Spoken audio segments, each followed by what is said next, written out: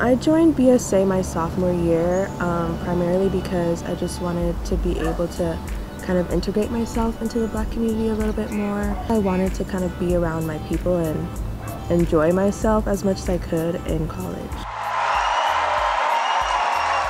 Hi, today we're here at the ICC doing our annual Sunday Brunch.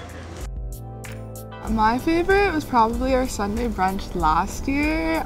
Dressed in all white, it just reminded me so much of home, because like that's something that, like, I don't know, the Black community just does, and I feel like it was really nice to get like a home and like family like here and just like see everyone dressed up and having a good time. So I'm really looking forward to this year's brunch and just like sharing food and space with each other.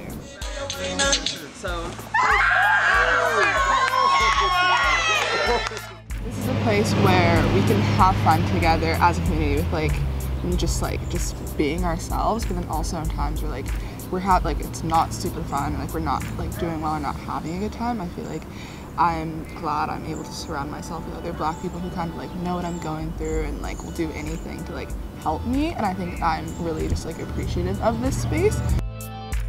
BSA is very much a space for everyone to come together and just have like a break from school, from responsibilities, you know what I mean? Yeah. So I feel like this hope is just to like create more spaces and more events where we can do that.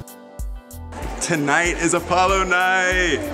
Apollo night, it's like just this event where people get together and like get to show off their talents, their little silly quirks, and just have fun. It's really a space to showcase POC and just everyone on campus, and we have a great time every year.